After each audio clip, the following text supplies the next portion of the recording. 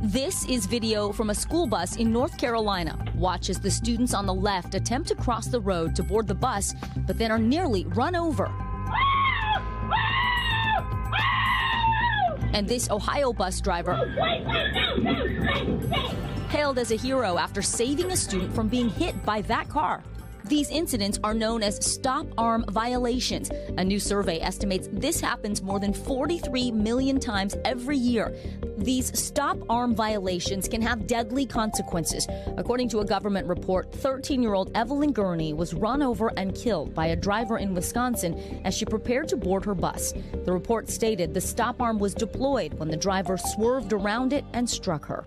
But new technology aims to make it safer for students by enabling buses to communicate directly with cars. I'm here in Indiana at the test track for IC Bus. It's the nation's largest bus manufacturer, and I'm going to show you for the first time how it all works.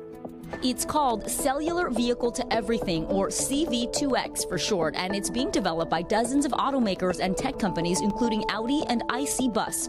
It just takes safety to the next level. With me is Justina Morrison from IC Bus. The bus driver slows down and extends the stop sign. Heading toward us is a car also outfitted with CV2X technology. That screen alerts the bus driver of the approaching vehicle. Nearby vehicle in motion. As the car gets closer, the technology senses it has not slowed down, once again warning the bus driver, don't let kids off that bus. High-speed vehicle approaching. What is that screen telling the bus driver right now? It's telling the bus driver how fast the car is approaching, how close the car is to the school bus, as well as from what direction that car is approaching the bus. So we saw how this tech works on buses, but what about for drivers of other cars who really need to know where those kids are? With me is Pam Malhotra from Audi to talk about what the experience is like behind the wheel. Pam, how will this prevent crashes? So the technology that we have in the Audi e-tron actually communicates directly with the school bus up to 10 times a second.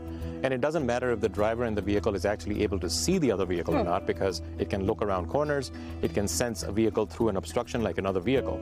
And this is how we prevent accidents on the road and save lives. Let's see how it works.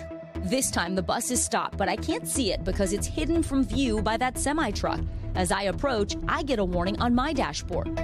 Wow, so Pam, I don't even see a bus or any stop signs, but already the car's telling me something's ahead. Exactly, and it's telling you heads up, you need to slow down. Okay, let's see what happens when I don't slow down.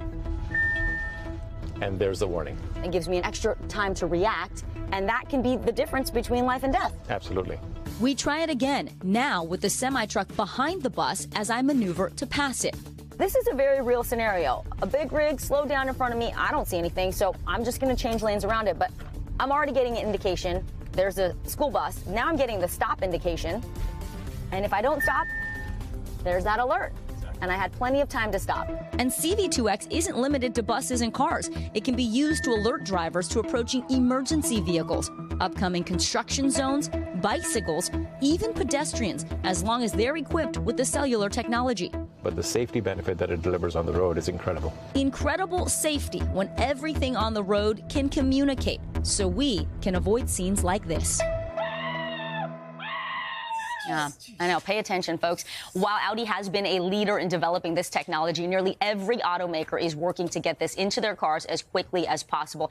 Audi is hoping to have it come as a standard technology piece in its vehicles within 3 to 5 years. If that seems like a while from now, get this. The FCC set aside the bandwidth to make this all possible back in 1999.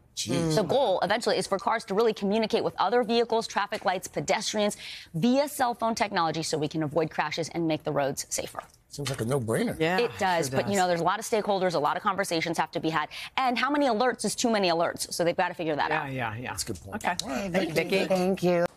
Hey, thanks for watching. Don't miss the Today Show every weekday at 11 a.m. Eastern, 8 Pacific on our streaming channel, Today All Day. To watch, head to today.com/allday or click the link right here.